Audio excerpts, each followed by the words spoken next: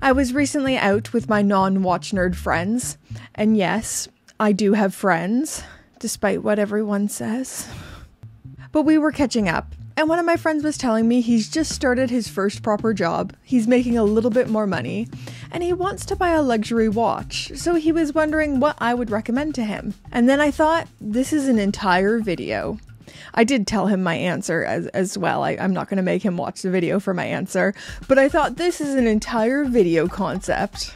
So I'm going to keep the budget between £500 and £3,000. I think that's a good starting place, and I know that is a huge range, but each person has a different budget. What's expensive to one person might be right on budget, right on target for another. But when we're talking about the world of luxury watches, this is a pretty good starting place.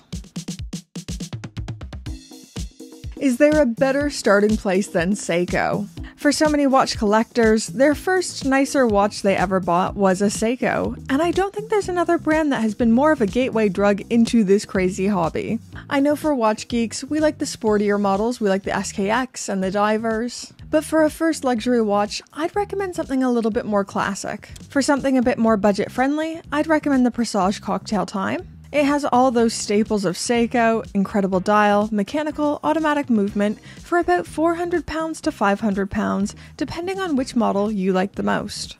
If you have a slightly more punchy budget, more around the £1,000 price point, you need to look into the Presage Craftsmanship series. This is higher end Seiko, with those little nods to the upper end of the Seiko family, like Grand Seiko and Tudor. I'd get the pure white enamel Presage.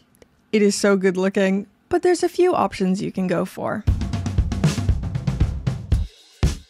Longines is a brand that I love for a first luxury watch.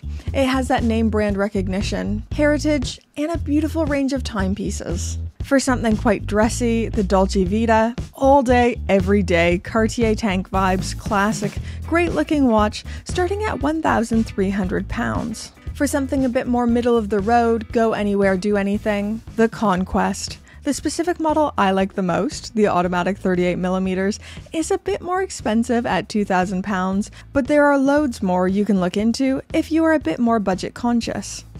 Which is honestly understandable as well, like £2,000 is a ridiculous amount of money to spend on a watch. What is wrong with us watch geeks? Hamilton is another brand, like Longines, that I love recommending for a first luxury watch purchase. You're getting that name brand power, brand heritage, and some real bang for buck in their catalog. Oh god, I hate myself for saying bang for buck. Ugh. I'm a watch influencer. I say bang for buck. For something sporty, and I'd say the best value proposition in their catalog, the Khaki Field Mechanical. Field watch, available in a few variations, and absolutely no watch geek is gonna argue with this one. If you're after something a little bit more classic, I think the Murph is one of the best sub £1,000 watches you can buy.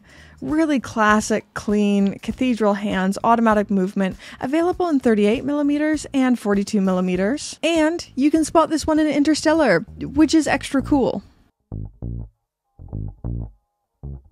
Number 4, it's Christopher Ward. Okay, I am a massive Christopher Ward fan, so of course they were going to make this list. This is more of a thinking man's choice, less of a mainstream brand, and more of an informed decision. The only choice, if you ask me, is the 12. This is one of their biggest releases of the last couple of years. Sporty, but you can still wear it under a dress cuff, integrated bracelet, cool dial, available in stainless steel and titanium. I have one of these, the 36mm in blue. Bloody love it. Easy to wear, easy to choose. I wear it all the time. Another brand I'm a massive fan of, NOMOS. Of course they were going to be on this list. My first ever mechanical watch was actually the NOMOS Tanganta Sport Hodinkee Limited Edition, so I will forever have a soft spot in my heart for them. One thing I don't think people fully understand about NOMOS is that they sell the most watches in Glashütte. So of all the fabulous German watch brands, no one sells a higher volume than NOMOS. I think sometimes we think of them as a smaller brand, but they really aren't. Keeping it on budget, I would recommend either the Club or the Tanganta. The Club is their more sporty offering, while the Tanganta is as classic NOMOS as it gets. One big thing with NOMOS is we're now in the realm of in-house movements, which for some people is a big deal. Moving on to a brand I should really talk about more than I do because we're based in the same city. Heuer. Heuer was first established in Bristol, England in 1846, and the company today is still owned and run by the founding family, with Nicholas Bowman Scargill reviving the brand in 2016. For an entry point into Heuer, I would have said the Edwin edition of the Redcliffe, which was just under £600, but those sold out dang fast. So now, my personal recommend would still be a Redcliffe, 39.5mm, go anywhere, do anything, but it is ever so slightly over budget at £3,150, but worth it.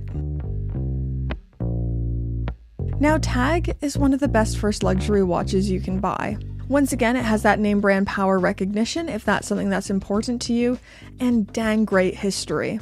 Keeping things on budget, my top recommendation would be a Carrera Date. This is so classic looking. I love it on the leather strap, but also available on the bracelet. Available in a few different sizes and colors. Mwah! Chef kiss. They're so good. But another watch I have to mention is the Aqua Racer. You can get an Aqua Racer Professional 200 for £2,600. Great wear, automatic movement. But I've also got a weird soft spot for the Professional 200 Solargraph, which is a solar-powered quartz watch. Why would you even get a quartz? Why would you even do it? I have so many quartz watches that I love. In fact, I am wearing a quartz Tag Heuer right now. I love that ice blue hand on the Solargraph, and the titanium version of these particularly. Oh, they look so good. Okay, for these last two, this is where things are going to get a little bit cheeky because we are going to go ever so slightly over budget for these. But this is because when I recommended a lot of these to my friend, he still wanted a bit more brand power. He was happy with Tag, but then he got quite excited when I brought up Cartier. Brand name power isn't for everyone. Some people want to make more of an informed decision, get more, value for their money, whereas some people want to be able to say, frick yeah, look at my Cartier. And neither is right or wrong. It takes all kinds of kinds. So if you go just a tiny bit over budget for £3,300, you can get a large Cartier Tank Mousse. These will be quartz, but it's just a little two-hander, so really, who cares? You can get the Solar Beat or the classic quartz, although I should say the Solar model isn't the easiest to get. You can also, for the same price, get one of the funky color tanks, so whether you want something classic or funky, you've got options. And the final brand we're breaking the budget with, Tudor. If you follow my channel, you know Tudor is one of my all-time favorite brands, and that is because of the bang for buck they deliver. I said bang for buck again. No. But honestly, what you get for the money is fantastic. The Tudor catalog in general is quite sporty, but for a go anywhere, do anything offering, the Black Bay fixed bezel all day, every day. For the 36mm variation, it retails for £3,360, which is slightly over budget, but the larger versions also come with a larger price tag. So the 39mm is £3,450, and the 41mm is £3,540. Right, I think that's a pretty good list of first luxury watches. But I'd love to hear in those comments down below, did I miss anything big? Anything obvious? Anything awesome?